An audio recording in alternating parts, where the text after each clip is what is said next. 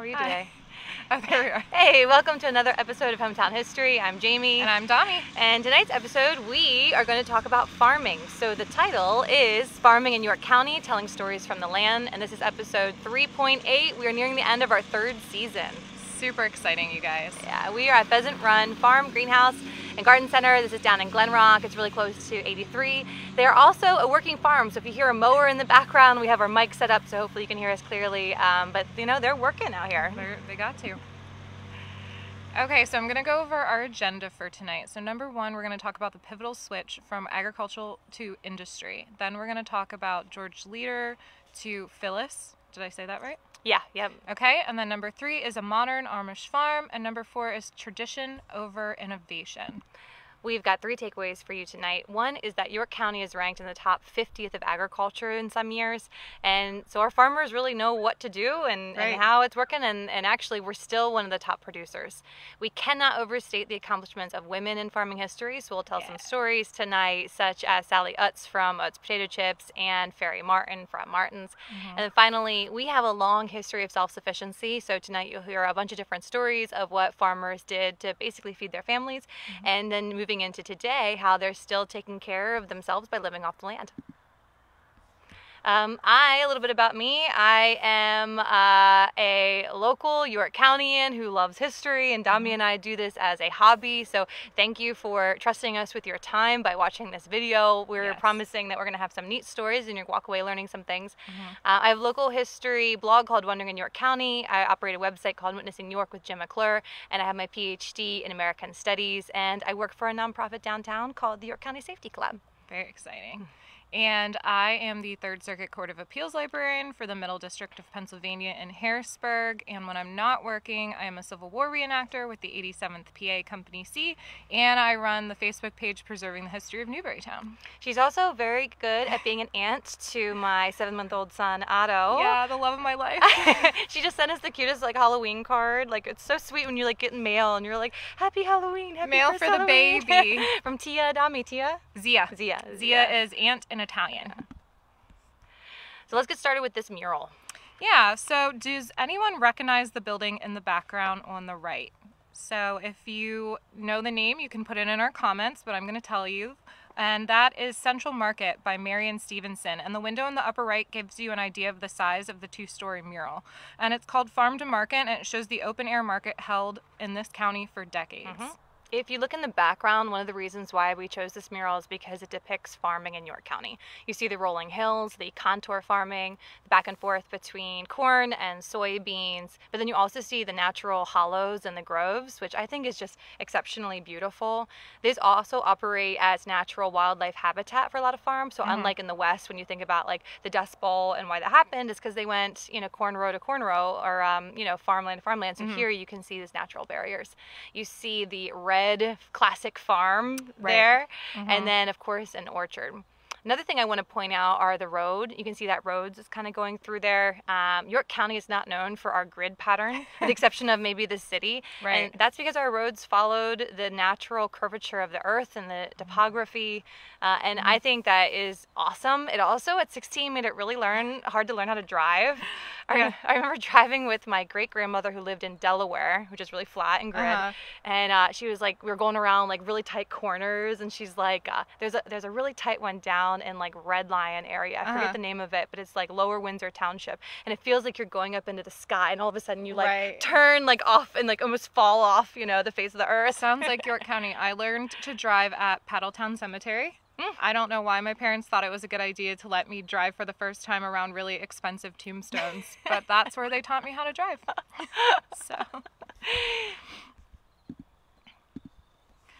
So, like a lot of other small towns, York County entered the industrial age near the end of the 1800s, and wagons and trolley cars swelled on the streets, and trains were shipping people and goods in and out of the city, and horses and businesses soared into the sky almost as fast as the corn in July did. And for some urbanites, the dingy, smelly, and shabby-looking market sheds metastasized into an eyesore for them. And here's a picture of them while they were in downtown. So I can understand it's a little congested, it's taking up a lot of space, not that easy to navigate through, so, I guess if I lived back there... You wouldn't appreciate it as much? Maybe not as much as, I don't know. I guess if you're used to that way of life. Yeah, absolutely. Well, what happened was in the middle of the night in 1887, about 20-ish men approached these sheds and they disassembled it one by one. So in the morning, everyone was surprised. It was just this, Yeah. collection of lumber that was left over.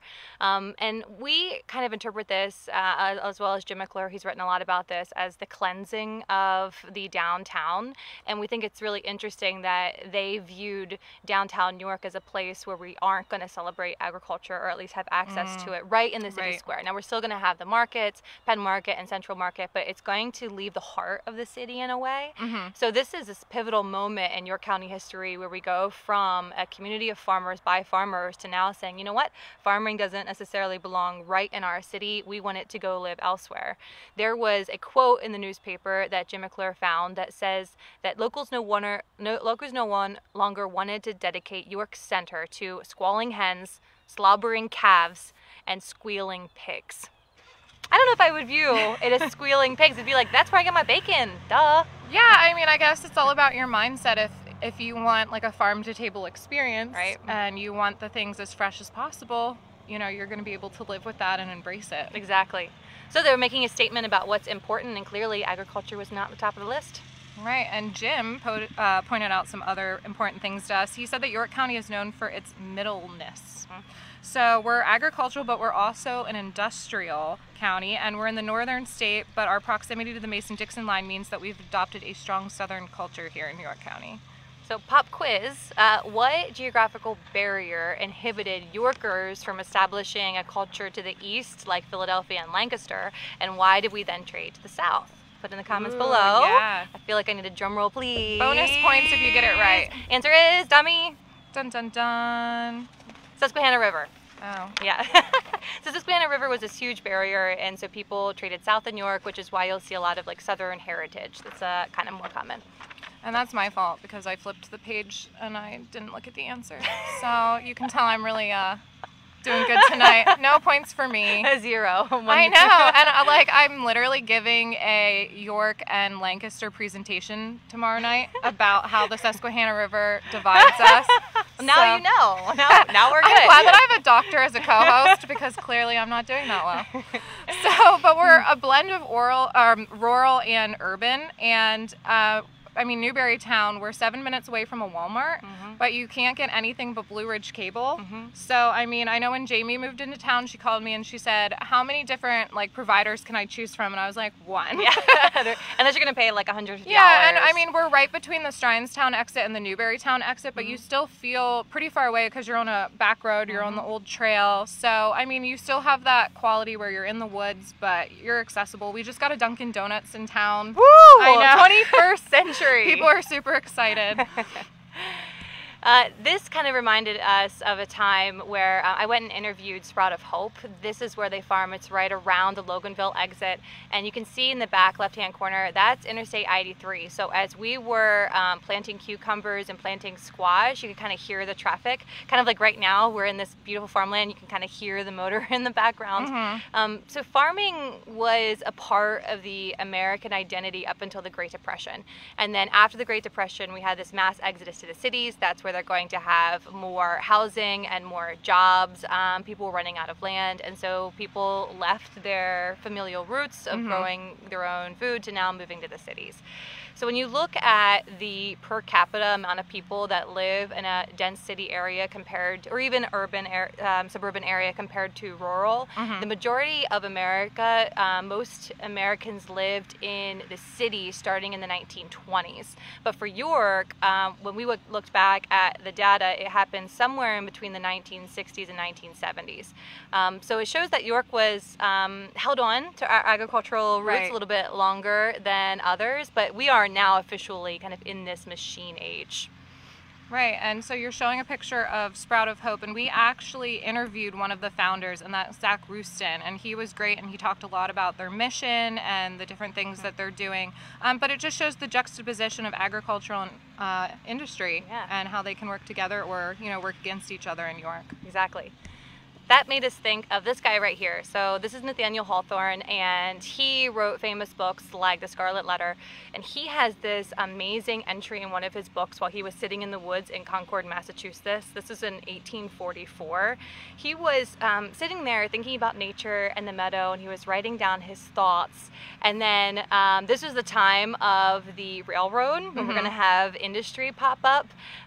So this is one of the quotes that stuck out in his article. I'm going to do my best Nathaniel Hawthorne impression. But hark, there is the whistle of the locomotive, the long shriek, harsh above all other harshness, for the space of a mile cannot mollify it into harmony. It brings the noisy world into the midst of our slumberous peace. So that is why let me go back for a second. So that is why there's this really popular book in American Studies where I got my master's and PhD from Penn State. It's called The Machine in the Garden, and it looks at agriculture and how industry changed that. And so garden was the synonym for nature and agriculture, but then the machine in the garden. And so that kind of inspired me to write my dissertation, which is on farming, but I switched it to say the garden and the machine because she just happens to have it here with us tonight. Okay, this looks a lot like bigger than it is, okay, because it is printed one-sided, double-spaced. Don't sell yourself short. When people ask me how long my dissertation is, I'm like 300 pages, but it's actually. And ladies, her husband read her dissertation, so don't let a man sell you short. If he's willing to read your dissertation. He was so funny when we were like dating and texting back and forth. He had already like scoped me out and did some sleuthing. Of course, you have to in the modern age. He said, and mind you, he had his own chickens in his own garden, but he said, I don't know if you've ever heard of homesteading, and I totally flexed and was like, I wrote a book on it. I'm a doctor of homesteading, sir. But just so you know, I'm actually not a true like agriculture. I am an agricultural historian, but I look more at ethnography and folklore and belief systems. So don't think that I know everything about farming in York County. It was more of a deep dive into one way of life. You're just the expert on this panel. Right. Yeah, so now we're going to go into Lewis Miller. Oh, 1 second. So let me comment on this one. Sorry. Okay. So this one other thing, which is, again, the garden and the machine. This is right off of Interstate I-83. This is right around St. Charles Way. And this person plants food in this little plot of land, which I think is just, it just really says a lot about how people are still interested in growing plants, even in the machine age. So the next time you drive past this, it's just something to take notice of. That is really interesting. I wonder if the township cares that they're using that as a garden. It is a little squatting, isn't it? It is, but I mean, it's the good kind. It's the kind I support. They're growing vegetables. I always wanted to stop and like talk to them, but I didn't want to freak people out. Like, hi. Maybe like the more attention you bring to it, Yeah. That's really cool. Hopefully whoever planted this is watching right now and was like, hey, that's You should put up a sign with like your name and your Facebook page. Call me. Yeah. Okay, now we're going to talk about Lewis Miller. So the chronicler of York, Pennsylvania, and Jamie and I talk about him in almost all of our York County presentations. So he documented the lives of the average people during the 19th century, and his paintings and sketches recorded the events, the people, and the places of the county. And they were historians' access into a rare glimpse of everyday life. And his firsthand accounts of agrarian life, they're still with us today, and we're referencing them in our presentations, and other historians are also referencing them every day. One of his paintings that we absolutely adore is this right here. Yes. And this is of the Geiger brothers. So their names were Conrad, Paul, and Peter, and they lived as bachelors. This was down in like the Windsor area, by the way. And they grew their own vegetables, and they had their orchard, and you can kind of see the orchard in the background with fruit. They grew their own wheat for bread. They loomed their own clothing that they made themselves. They practiced metalsmithing. They had pastures, and on those pastures, look at all the livestock that they had. You can see sheep, which were actually pretty rare for York County. They weren't as common, but horses and cows, turkeys and pigs, and they even raised bees for honey, had their own chickens for eggs. It's really impressive that this family was able to provide so much for themselves off such a small piece of land. It is. Miller is seen there in the back with the top hat. He visited them in 1810. The four of them picked strawberries together, and he said that they hummed a German tune. That's cool. Yeah. And I love that they included the family dog Right, yeah, in the front, like dancing and frolicking around. That's very cool. So most of our ancestors in York County lived off the land like the Geiger brothers did for 200 years, well, 200 years ago, and they grew a variety of foods. So they grew grain, vegetables, fruits, they had livestock for meat and dairy, and their dietary needs were nearly complete with that. But it took a lot of hard work, and, you know, it wasn't for the faint of heart. The whole family had to pitch in to take care of the land, and today we purchase most of our food, and we're outsourcing it, and that's the responsibility of farmers. So it kind of goes back to people like to go to the grocery store to get their food, but they don't necessarily know where it's coming from. Yep. Highly recommend Omnivore's Dilemma by Michael Pollan. He looks at where food comes from. It's fascinating. Even think about the last meal that you ate. Exactly. Did you grow any of it? No, I didn't. It was pasta and broccoli. So I made my own pasta for the first time. Did you? Yeah. I'm so proud of my Italian heart. Yeah. Skipping a beat. My brother-in-law visited. He gave us a pasta maker, and it was really cool because then we did use our own sauce from tomatoes we grew and Very cool. meat that we butchered. But it was like an exceptional meal, like knowing how much we made it ourselves. Because normally that's not how it is. No, and the broccoli, I have broccoli that was growing on my front porch, but it spiked too quickly, so it became bitter. So this was frozen broccoli from Walmart. Okay, all right. You still tried though. I did. I mean, points for trying. I think you get a point for that. Thank you. All right, 1-1. So speaking about how animals are important, this is a picture of your family farm. Yeah, so I got this picture from my cousin Dennis Cunley, and it was the Cunley farm in the Redland area, the Valley Green area, and they farmed with horses up until the 70s. So his family was like an old order Brethren family. So, you know, similar to the Amish or the Mennonite, and obviously agricultural, but they, you know, kind of shunned the modern technology for as long as they could, as long as it was still a working farm. Now it's cut up into developments, and his daughter actually lives on a plot in the development that was part of the family farm. How does she feel about that? She thinks it's amazing. I think her husband actually got, I think it's a picture, an aerial picture of the old farm, and they have it like printed in their house. It's either that or it's like the old like survey of it, but it's really cool. I mean, you know, and her maiden name was Cunley, but she kept it as her middle name. Oh, that's so cool. It's nice, you know, that family connection is still there. Oh, that's very But yeah, awesome. I mean, I don't think you can talk to many people in York County that don't have a farm in their family somewhere, or you know, a relative worked on a farm if they didn't own it outright. So that's a great point. And the animals, like and Dami just said, they played an important role in the 1800s, either by working as plows or transportation. Right. So, you know, 1 to 2 cows were not used for labor, but instead you'd use those for meat and the leather, and the horses would be used for the burden for the farming, and then you had cheese and the baking products coming from the dairy again, and then sheep were rare, but bees were common, and most people would have 6 to 8 hives on their farm. Yay, and you honey. would know something about that with your mom. My mom has an apiary. It's pretty awesome. It's very cool. She got like a crap ton of hives. It's nice when I have honey. I love that. We also have to talk about women, and here's a role of them butchering a pig. So poultry and chicken and geese and turkeys, they were all used for meat, and eggs and feathers like bedding. And it's interesting though when you look at pork, so the average settler, especially in like this area, ate twice as much pork as they did cows. Interesting. It's actually a really good book if you're interested. It's called The Best Poor Man's Country. It's by James Lemon, and he looked at Lancaster primarily and Chester County, but then he also included York in here, and this is a really great source if you're looking at original farming documentation.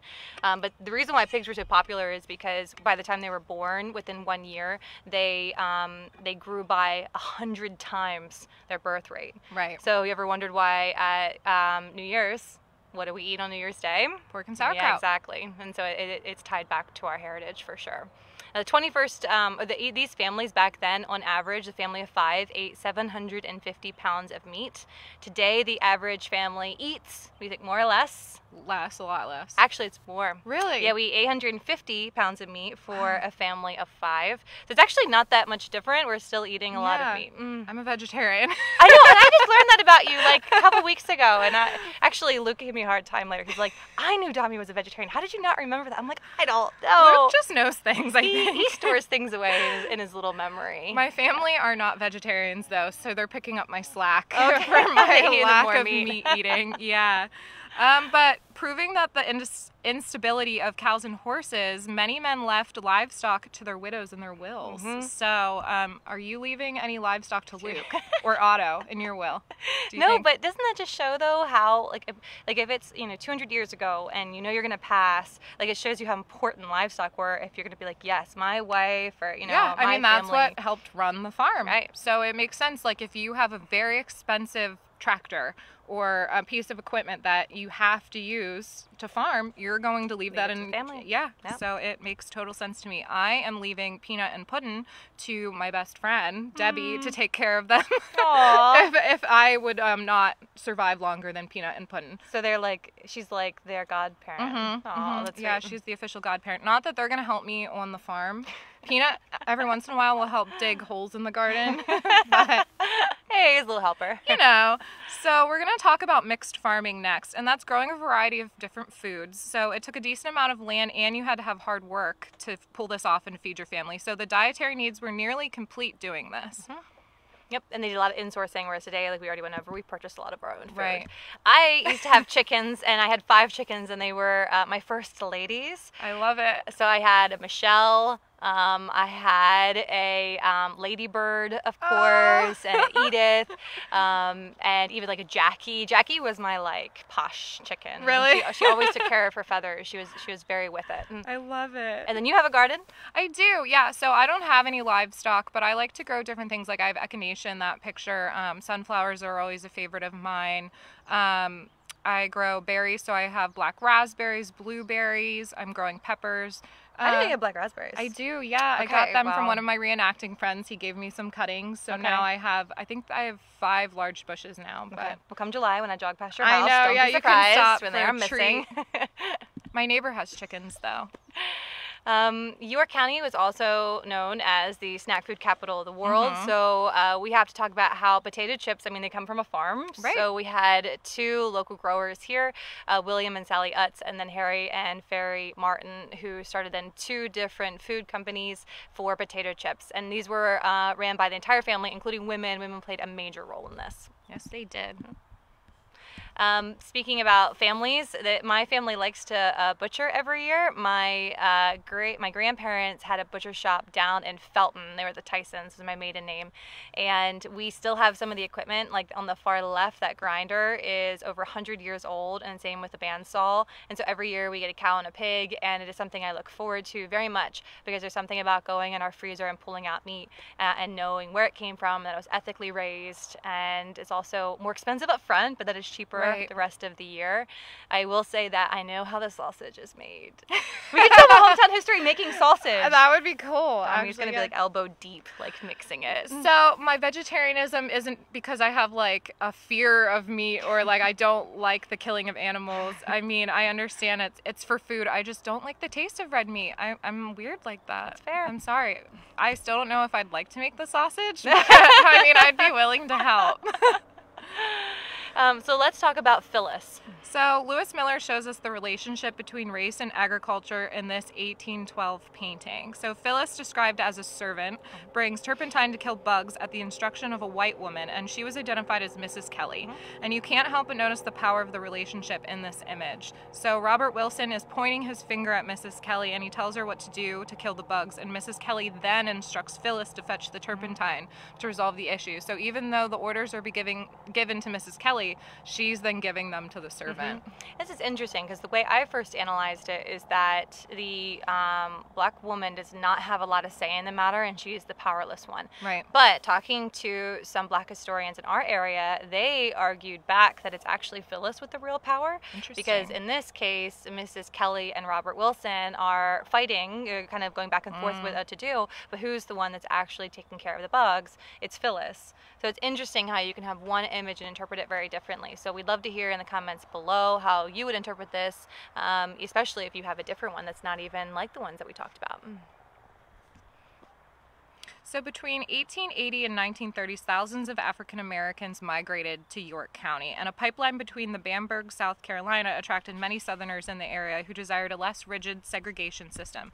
They had better housing and a better education, and many farmed to supplement their diets. One of those families can be traced back from State Representative Carol Hill Evans. She represents the 95th District of the Commonwealth. Her grandparents migrated from Bamberg, and with 7 children, they needed to subsidize their dinner plates. Absolutely. So they always had food in the garden. So she said in an interview, we always had a backyard garden. It fed the family. That's awesome. So her grandfather ended up purchasing 27 acres, and he gave each child 1 acre to do with what they willed, which is awesome and like great forethought on his part. Yeah. And Hill Evans' mother opted to grow vegetables on her plot, and I can still remember every summer leaving the city for the country, and we would see Bees the cow, Bess the cow, and collect the eggs and pet the pig. Oh. So it's good memory. Right? It is good Probably memory. shouldn't name the livestock, though. What? My first ladies. I know. Oh. They always said my grandfather's family raised pigs, and the butcher always complained because the kids named the pigs. So then they were sad, extra sad when they got butchered. So there was like a rule, like you just don't name them. So here is a picture of a chicken. So you might be wondering, what is a chicken doing in a nursing home? So, George Leader of Leader's Height. I always say Leader's Heights. I don't know why. If that's a York County thing. Yeah. So he grew up and he owned his own poultry business. His father's name was Guy Leader, and he started the poultry business back on land that was actually purchased directly from the William Penn family, which is really interesting. So here's a quick snapshot of what farming was like, kind of like the numbers, especially when you look at chickens. So half of York County's population in 1940, which was about 75,000 people, lived in the country.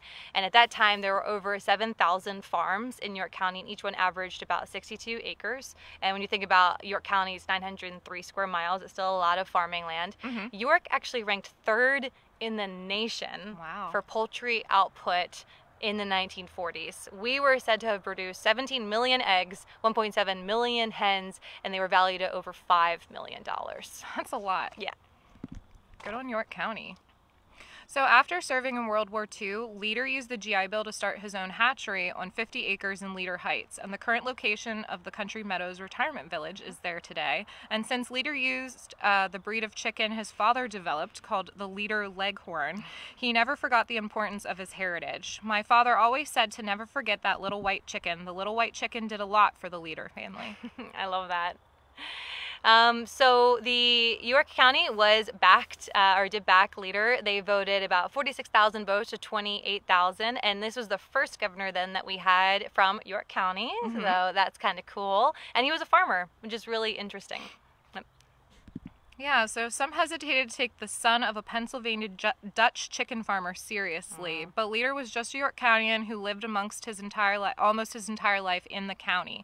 And today we remember him for things such as constructing a dam that would form Gifford Pinchot State Park, but there are a lot of people who think farming is easy. Yeah, it's really not. It's incredibly difficult, and you have to be very, very smart and diligent and hardworking, and it is impressive the amount of work it takes to be a farmer today. There's a lot that goes on behind the scenes that we're not always aware of. Yeah. And there's actually still a lot of people who are practicing the old ways today. So let's get into this farm right here. There's something unique about this farm. Can you see what's unique about it? They're putting their clothes out to dry on the wash line. They are, which I like to do. I do that. But if you notice the clothes, they're all very similar. They might be Amish. This is an Amish farm. So the Amish population is growing in York County, and it's primarily right now in this area, Glen Rock and also Glenville. This is a dairy farm that's 65 acres down in Glen Rock. So let's go through. So how I met this family is they preserve their land with the Farms and Natural Lands Trust, and it was fascinating. First off, I didn't know what to wear when I went for the interview. Right. Because I've got tattoos, and I've got like ear piercings, and so I actually put my hair back out as now. I just kind of put it back, and I wore like long sleeves and like long pants. Sure. And when I showed up, I pulled in my car, and these little kids, there were like 7 kids, they all came out and they were just like staring at me. There was like no affect, no smile, but they weren't scared. They were literally just like staring at me. And they ran inside and got their dad, and their dad came out and we started our interview. But it was just a very special, unique experience. So let's go through some pictures of what their farm looks like. Sure. So even the Amish, a conservative farming community, blend development with tradition. So the machine in the garden, they have a modern barn. I mean, look at that. Couldn't tell that that's an Amish farm, but if you look at the tires, right, there's a few clues that give it away. Right. So, and you may know why the scarecrow is there, but why are the pythons there, Jamie? That is to ward off those pesky birds that want to eat their black raspberries. Kind of a cool idea. It is, yeah, and it's smart. You know, it's the sound of the pythons hitting against each other, and then the light that glints off of them. And then the old-fashioned plow. So that might look old, but I mean, they're still using it. Yeah, and then flowers are planted alongside the rows of corn. Again, this is an example of the mixed farming and agriculture that we talked about earlier. And then this is their beautiful chicken house. I just think I love that picture. It's picturesque. It really is. Like, I can see an oil painting of that somewhere. Right. And take a look at their driveway. It is unique because you will see tiny little tire marks for their carriage, but then you also see like full-blown car tracks. Right. And not only is from me, but also from others who use this. And so again, it shows you the machine in the garden, the garden in the machine. And I specifically think about that a lot when I go hiking and I can like hear cars or like I'm trying to enjoy nature. And so we have to learn how to live together. Right. Any idea what this is? That's a phone booth. Yeah. So this is a small little house that was about halfway up the driveway. So the Amish have very strict rules about what type of technology they are allowed to infuse in their everyday life. The Amish community, though, differs in some of their belief systems. So for one Amish family, it might be different for another, depending on what the bishop has decided. But phones are generally frowned upon of being in the house, but it's okay as long as you have it about halfway out the driveway. And so the Amish family would access the phone about once a day. They usually would do time and temperature. They would call in and see what the temperature is going to be for farming, if it's going to rain, and then also made it extremely difficult to get a hold of this family to do our interview, right? Because they never answered the phone, obviously. So we just played phone tag back and forth until eventually we arrived at a time to meet. So if you see these, they might be more common in York County. Right. So today we have the Penn State Extension Office that connects farmers to resources and each other, but historically York County farmers had to figure things out on their own. So this mode of figuring things out on their own gave way to a mindset of self-sufficiency in York County, and they became really resourceful, independent, and an I'm in charge attitude, and a sense of knowing. And that means that many York Countyans, farmers and non-farmers alike, value experience over theory. There was one article we found at the newspaper from 1870 in the York Gazette by a viticulturist who was just a grape grower, and he said that actual experience and hard labor took the credit for his work, not book knowledge written by men who know nothing about farming. Tell me how you really feel. So, I mean, if you're a farmer and you learned through information that was passed down from your family, and all of a sudden these experts, these outsiders are coming to your house and showing you how to grow things, you might look at them and say, well, what's your credentials? Right. Like, have you ever really grown things? Like, what do you know? And so there was a lot of hesitation to trust them. So farmers back then and still today are resistant to outsiders. So that's professionals, academics, theorists, and scientists. And this newspaper article by the viticulturist, I can't talk today, ends with a simple point. Some books aren't helpful. Those written by ignorant, theoretical hands. Ooh. I love that. We have to point out there's this amazing book by Armand Gladfelder. It's just an interesting specimen to kind of understand the mindset of York Countyans. It's called The Flowering of the Codorus Palatinate. And in it, he has this great quote. He said, "Whatever we have to say on the subject cannot be disputed, for we were there, or at least a member of our family was there." I love it. Doesn't that just like sum up York County? Like, I know. My we family was there. Yeah, and we're not going anywhere. So our reluctance to relinquish control meant that we relied on our traditions, and we maintained this connection with the land. So when stuff hit the fan, You didn't read what I put, Tommy. Well, I thought you were just, okay, Jamie wants me to say, fit hit the shan. Oh. I was trying to be nice. I was like, she didn't write it correctly. That was cute. You caught me off guard. Our mixed agricultural methods meant that we could feed ourselves. So during times of crisis, we're able to feed ourselves, even if it's just a few potato plants or peppers on a porch stoop in the community garden. Yep. So if you look at these examples on the screen here, homesteading and farming is going to increase during the Great Depression, World War II, the countercultural revolution, 9/11, Right. which is interesting, the 2008 recession, and then most recently with the COVID pandemic. People are uncertain.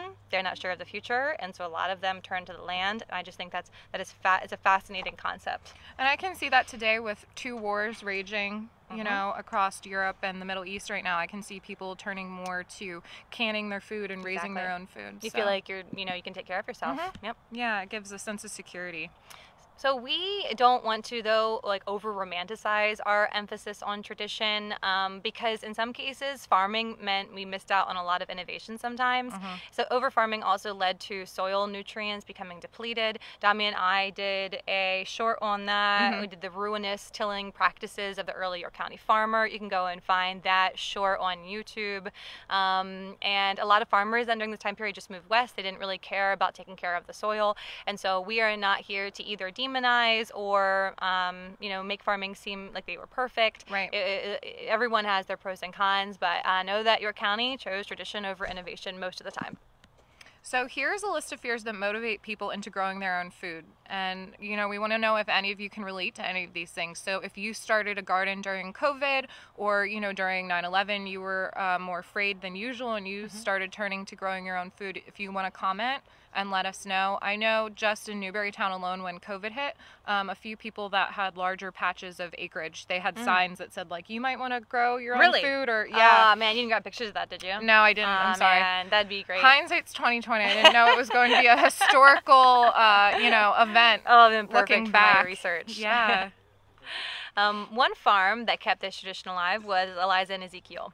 Yeah, so we covered this in a former episode. So Eliza and Ezekiel Baptist of Newberrytown found themselves on the margins of a just society that favored another race. So they used their farm as a tool to help them, and it was part of the Underground Railroad. Yeah, we did another episode on this, but it's really interesting that here we have, first off, black farmers, which is unique for the time period in the 1850s, but how they used their farm to then help freedom seekers. It just shows you really the depth of what farming can mean. And in this case, their land meant freedom. And then here is an article that we write for Witnessing York, which is a website that I co-run with Jim McClure. So today we have the Penn State Extension program, but it took a lot of time and a lot of pressure and positive messaging, the concept of like modernity in general, efficiency, and then proof. Finally, farmers do support the Penn State Extension office. So I don't want you to go around after today's presentation and say, darn you farmers, you don't listen to the Penn State Extension office. They do now. It just took a lot of time and effort. Right. And that is a picture of Zach Rootson. That is at the Horn Farm. They do a lot for farming in the community. So I encourage you to reach out to the Horn Farm in Hellam. Yeah, absolutely. So York County is still leading. Oh darn it! I was gonna ask you guys. Guess which county in Pennsylvania has the most acreage of farmland? She thought you were gonna think Lancaster. That's what I thought. But it's York. It is York, and this is what we found. So the Farm Service Agency under the USDA reported that as of August 2023, York County farmers planted a total of 159,672 acres. And that's a lot. Lancaster was only 130. Yeah, Lancaster came in second, and Franklin was third. And our agricultural prowess was once one of our biggest assets, and that continues to be today. Which is exactly what we want you to take away then with today's presentation. So one is that our farmers knew how to work the land. As we already went over, we came in the top number of times across the entire country. We also want to emphasize that women played an important role. I think when you think farmer, your implicit bias, you automatically think man, but really women were instrumental, especially on the homestead when everybody had to take care of the farm, not just the husband, but the wives as well. Exactly. And York County has a long history of this self-sufficient farming. It's one of our biggest assets. Yeah, so we're going to be taking a little bit of a break from our usual timeline. We're still going to come right back in about 15 minutes with an interview, so stay tuned. But this is going to be our interview. Roger Wilson wrote a fabulous book, Too Much Ice Cream, Not Enough Paint. And then we're also going to interview the owner of this lovely greenhouse that we're at, Jeff Lau, and he's going to give us some background on what it's like to grow some plants in York County. Yeah, and then after that, we're going to take a little bit of a break for the holiday and just recharge before season 4 premieres. But in the meantime, on December 7th, we we are bringing back history storytellers to Yay! York County. And our theme is going to be champs and foes. Yes. So stay tuned to that. We're going to be working with people to get the invitations sent out and get that advertised to you. But we'll be back here in about 15 minutes. Yeah, December 7th. Big deal. Save the date. Expect some information coming on that soon. Yes. All right, bye. Bye.